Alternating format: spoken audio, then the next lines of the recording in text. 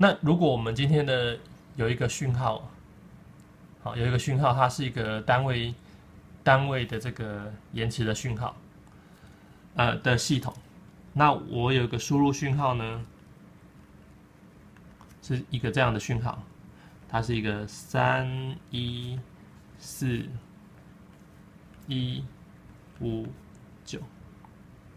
啊，它是一个这样的讯号。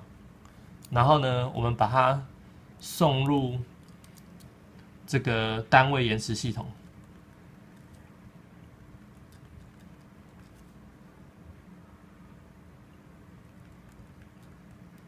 那我们来请问 yn 是什么？好，请问 yn 是什么？那其实这个不算啊，你也知道了，好，因为你送入单位延迟嘛，其实就是把所有的讯号往时间轴的右边移一格，好，所以最后的答案一定是 y of n 等于好0314159，好，最后答案一定会变成这样。可是我们现在为了要demo 这个 z 转换，我们故意绕一圈，好，用 z 转换来做这个问题。怎么说呢？好，如果我们要把我们的讯号我们的讯号 s of n 送到这个单位延迟系统里面，好，单位延迟系统里面，那我们要求 y of n。事实上，这个 x of z， 好，如果我们可以把这个讯号呢，先转到我们的 z domain， 好，那这个 y of z 就输出讯号，它就会变成是等于 h of z， 好，乘上 x of z。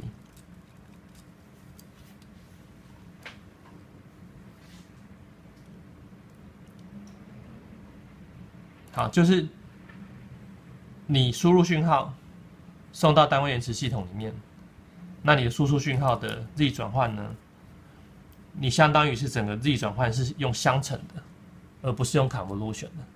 那这个的证明呢，等一下会证明。好，但是我们可以先看看这个要怎么用。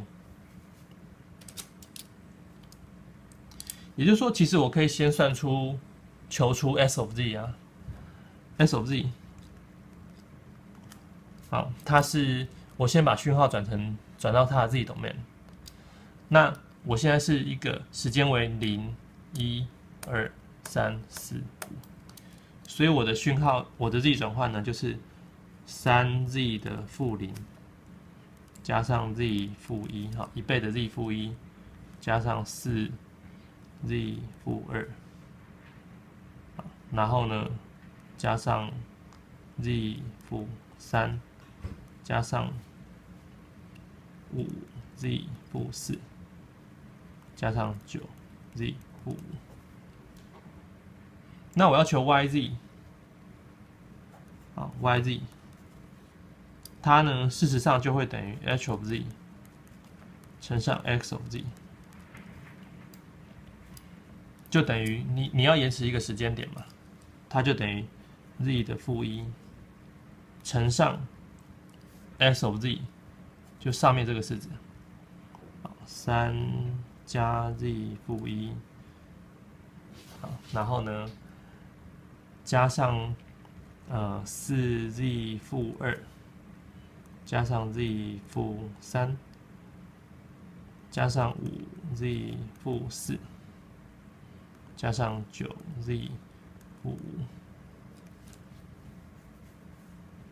那它就会等于是这个3z-1加上 z-2加上4z-3加上 z-4， 好，-3乘-1加上5z-5 加上9z 负6，好，你就可以求得你的 y 的 z 转换。有了 y 的 z 转换，好，你就可以去求出说 yn， 对不对？这个是 z 负1嘛，也就是说在时间为1的时候，我有一个讯号为3，所以它其实就是变成是0的时间没有东西嘛，对不对？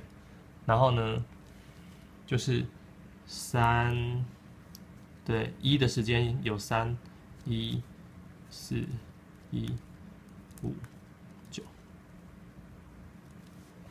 好，所以从中我们可以看到说，其实我们之前要求输入跟输出的关系，如果在 time domain 我们是用 convolution， 那如果在这个 z domain 呢，我们不需要 convolution， 我们直接用 z 的多项式来做相乘的动作，可以一样得到我们的结果。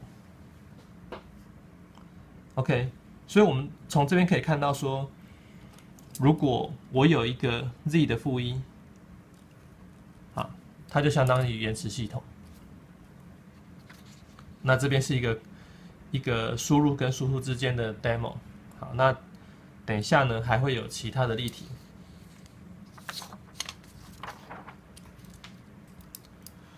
所以说我们这边也引申出了一个 delay 的这个 property 啊。什么意思？如果一个讯号，一个系统，一个讯号它是 s of n 减1，s of n 减1哦，是不是相当于把 s of n，s of n 减1这种讯号，是不是相当于说我把 s of n 这种讯号呢，输入一个延迟系统，对吗？我把我的讯号呢输入一个延迟系统呢，它就是会变成是 s of n 减1。那换成 z domain 来看呢，就是原来是 s of z， 输出讯号呢就变成是，因为我会送到一个 z 负1的系统嘛，所以它就变成是 z 负1乘上 s of z。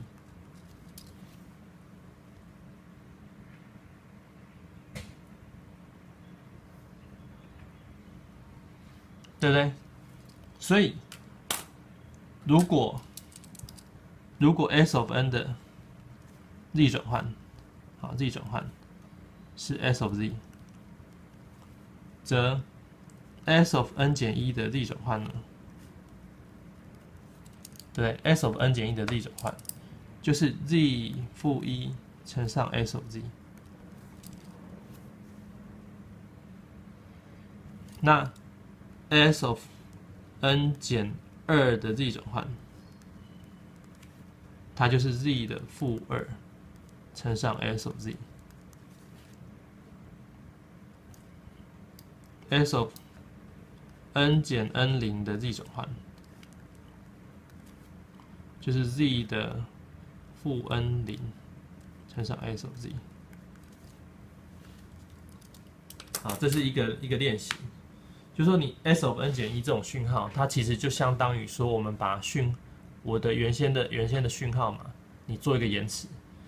那延迟呢，在 z domain 来说呢，它就是将讯号乘上 z 的负1，好，就是做一个时间的延迟。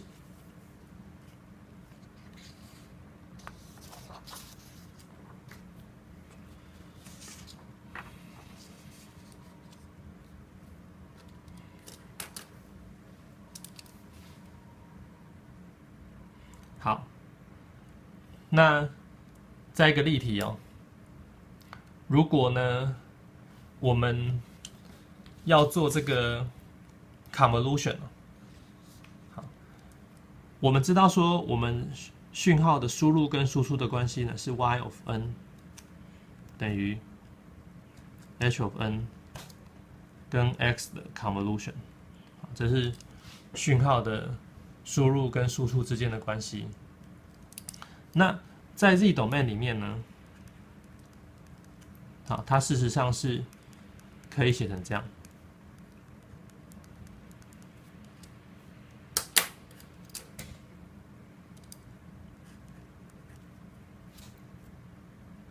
好，这是 time domain。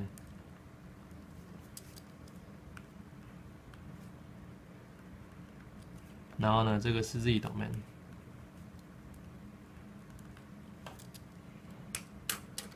也就是说，其实 convolution 的运算你事实上是可以用 z domain 的运算来帮忙。啊，比如说啦。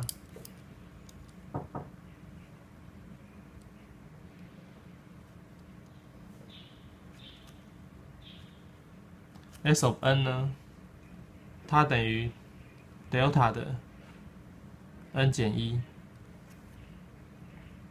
减 delta 的 n 减2加上 delta 的 n 减3减 delta 的 n 减4。好，这是我的输入讯号。然后，假设我的系统的脉冲响应呢，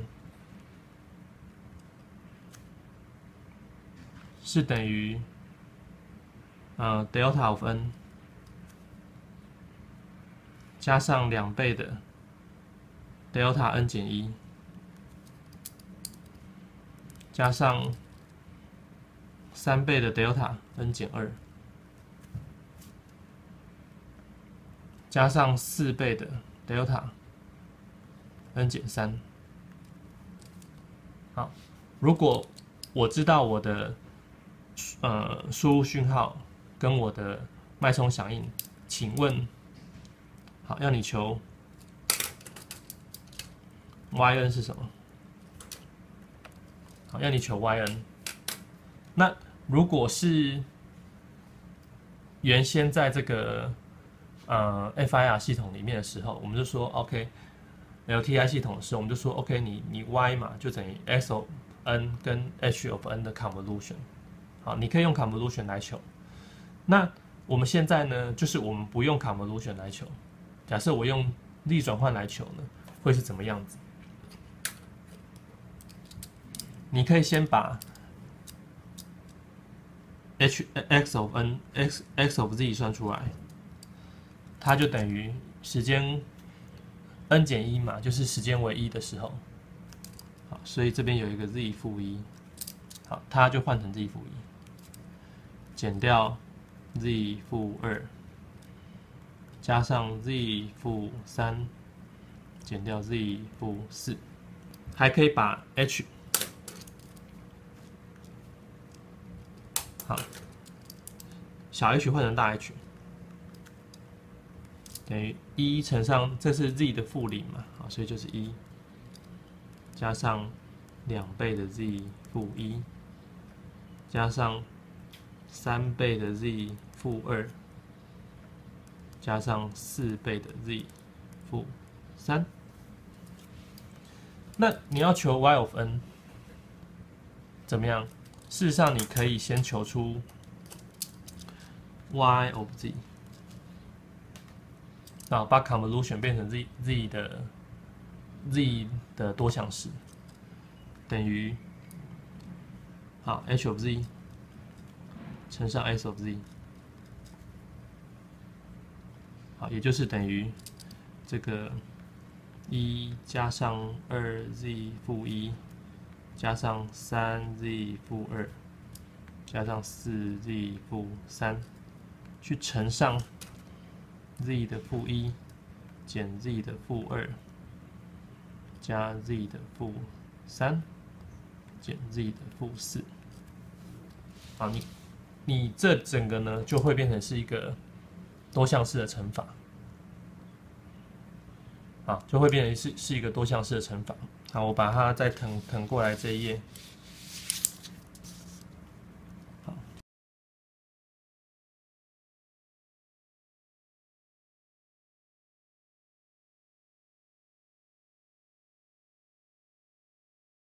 它就是等于z 的零次方呢，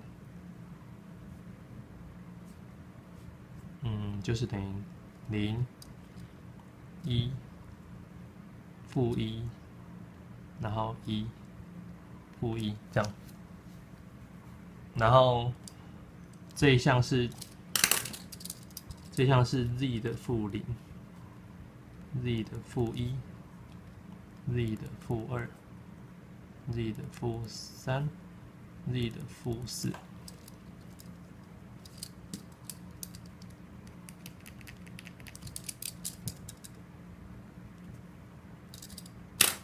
好，那 h 呢是1，然后2、3、4，这样。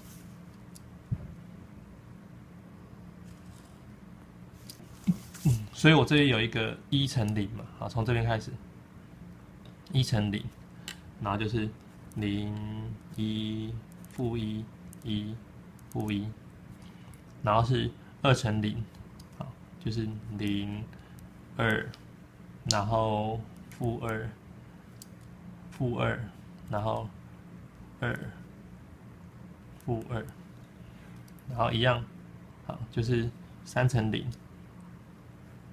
0，然后3乘1，3、负3，然后3、负3，最后是4乘0，对不对？0、4、负4、4、负4，所以这项对下来是 z 的负5。z 的负6，然后 z 的负7，最后一项是7嘛？你看，负4乘负3就是负7。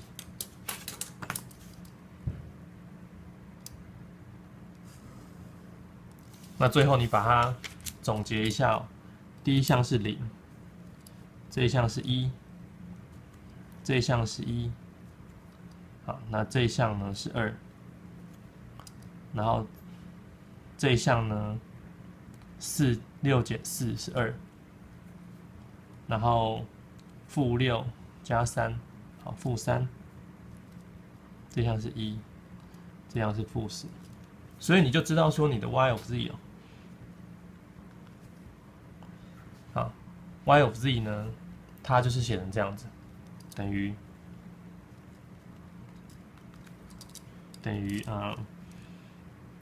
1倍的 z 负1，1倍的 z 负1，加上1倍的 z 负2，加上2倍的 z 负3，加上2倍的 z 负4，减3倍的 z 负5，加1倍的 z 负6，减4倍的 z 负7。那最后你就可以求得你的 y 啦。好，那你的 y 呢，就会等于，好，在时间1的时候，在时间1的时候呢，0的时候没有东西嘛，时间1的时候有1，好，时间2的时候有1，时间3的时候有2，时间4的时候有2，然后时间5的时候有负3，时间6的时候有1，时间7的时候有负4。好，那你当然也可以写成这个 impulse 的形式，那这个形式的意义也是一样，也是对的。那你也可以写成 impulse 的形式。好，所以我们就可以求得 convolution 嘛？还记得刚才的问题吗？刚才的问题是想要求我有输入讯号，我有系统，我要求 y of n。那你可以用 convolution 来做，那你也可以先换到，好，你也可以把讯号呢先换到自己 domain， 好，然后变成是多项式乘法来做，好，这一样是可以做得到的。好，那这个动作呢，它其实是可以证明的出来的。好，我们来看看这个 convolution 的 property。啊，其实 Z 转换呢，它是蛮直觉的，但是你要证明啊，我们也可以用比较 formal 的方法呢来证明 convolution。你的 y of n 呢，啊，它其实是等于输入输入讯号跟 LTI 系统的 convolution， 它呢等于对于所有的 k 做 summation h of k s of n 减 k。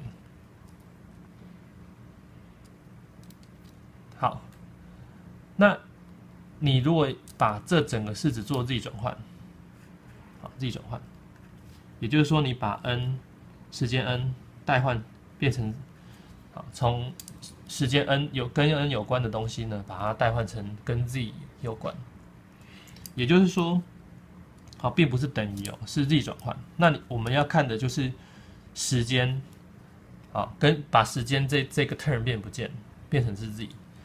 所以它就是变成是 y of z， 啊，这样变 y of z。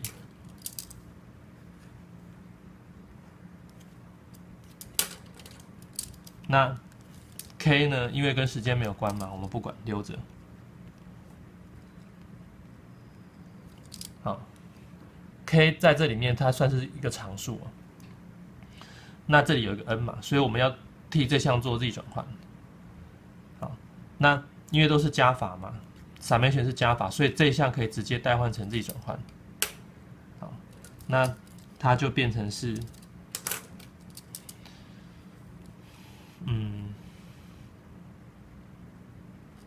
，Z 的负 k 乘上 s of z， 就这一项，还记得吗？ S of n 减 k 就相当于说，我把 S of n 的讯号呢延迟 k 个时间点，延迟一个时间点呢，就是把 S of z 乘上 z 的负1，延迟 k 个时间点呢，就相当于是把 S of z 呢乘上 z 的负 k。也就是说啊，这一项呢，它就会变成是，我再把它代换一下，把有 k 的收起来。那这一项 x of z 呢，对于这个 summation 它相当于是常数，对吗？所以这一项整理一下，它可以写 summation 的 h of k 乘上 z 的负 k， 好，这一项一起。那 s of z 呢，好自己一起，因为 x of z 对于 summation 来讲是常数嘛。那这一项呢？不就是刚好是大的 hz 吗？啊，就是小 h 的 z 转换就大 h 嘛，所以它就变成是 h of z 乘上 x of z， 对吗？所以你看，如果我的输入跟输出的关系是 convolution， 你在 z domain 来看呢，它变成是一个相乘，啊，变成是一个很简单的一个 case。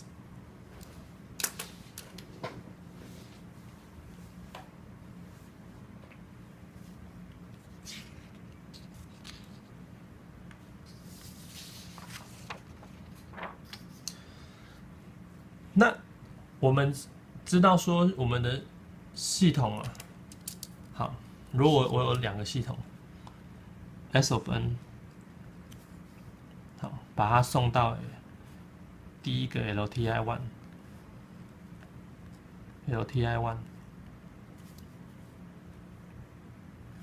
然后呢再送到 LTI2。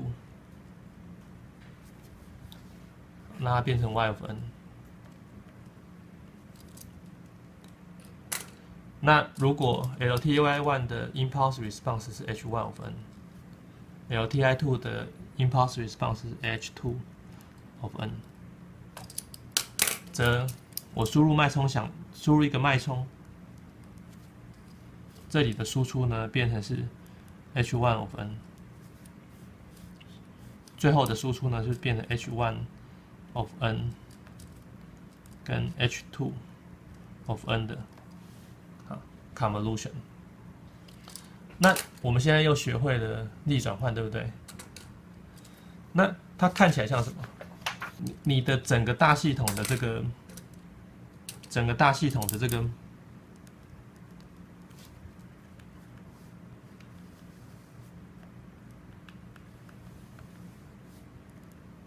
脉冲响应呢，其实我们可以看成是 h1 of n 跟 h2 of n 的 convolution。其实这个东西也相当于说，如果你今天它的力转换是大的 h1 of z 乘上这个是大的 h2 of z， 那如果你用脉冲响应来说，系统的整个大的系统，合起来的系统是 h1 of n 跟 h2 of n 的 convolution。那合起来大系统的 z 转换呢？你看嘛，你系统进来这里被乘上 h1 倍，那你再送入第二个系统被乘上 h2 倍，那合起来它岂不是刚刚好是 h1 of z 乘上 h2 of z 吗？对不对？你的核系统，你的等效系统就是大 H 等于 h1 乘上 h2， 它呢其实也会是 h2 of z 乘上 h1 of z。对不对？所以如果你这两个系统都是 LTI 系统的话，你把它交换，好，你把它交换，事实上是可以的。你先送入 LTI 1， 再送入 LTI 2，或者是反过来，你先送入 LTI 2，好，再送入 LTI 1，它的结果是一样的。所以说，我们说这个LTI 系统啊，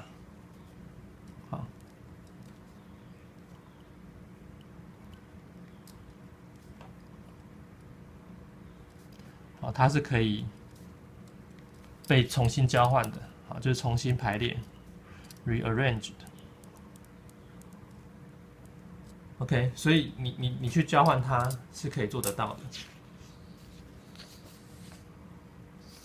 当然，重点是它一定要是 LTI 系统，好，不是 LTI 系统的话，就不会有这样子的一个功能。那最后呢，我们来练习一个核系统的例子。好，就是我有一个系统是这样子 ，S of n， 它呢送到一个系统呢叫做 H1。它输出以后呢，会变成 W， 那我再把它送到一个 H2 里面，最后求的 Yn。好，那我想要求整个大系统的整个系统方程式，或是它的 difference equation 是什么？那我只给你什么？我只给你 W。好，我给你 W 呢，它是等于 S(n) 减 S of n 减1，这是我给你的。然后呢，我告诉你这一个系统的 difference equation 呢是 Y of n， 好，等于 W of n 加上 W n 加1，就是我给你这个系统的 equation， 我给你这个系统 equation， 但是我希望你告诉我这整个大的系统。和系统的这个系统方程是什么？那你看的这个系统啊，你可以求出说它的系统的方程式呢，好 ，h1 of z， 它呢其实就等于1减掉 z 的负1，对不对？你有原来的讯号，然后呢，你有延迟讯号。那如果同学没有办法一次看出来的时候呢，你可以先求 h1 of n。好 ，h1 of n 呢是等于 delta of n 减 delta n 减1。那你再代入 h of z 等于 summation 的 k h of k z 的负 k， 好，或者是这代 n 都可以。好，你用这个公式呢，去从它换到它是可以，但是其实你也可以直接看出来啊。好，第二个 h of h2 of z， 好，它就等于是1加上z 的。这边有个地方写错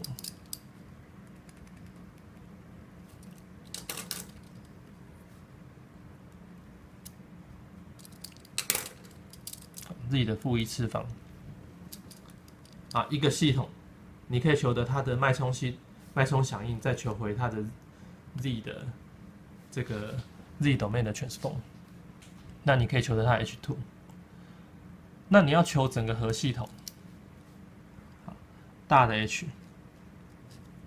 它就等于 h1 of z 乘上 h2 of z， 等于是1减 z 的负1乘上1加上 z 的负1。好，那你把它乘开来，这是 a 加 b 乘上 a 减 b 嘛，所以是 a 的平方减 b 的平方。好，所以它就会变成是1减掉 z 的负2。好，1减掉 z 的负2次方。那你要看整个系统，你的系统是什么？有2个东西啊，一个是原封不动给你，就是1。好，那一个经过另外的系统是延迟2个时间点的系统。所以这整个大系统呢，它其实就是 y of n， 好，等于什么？等于 s of n， 然后呢，减掉 s of n 减2，这样。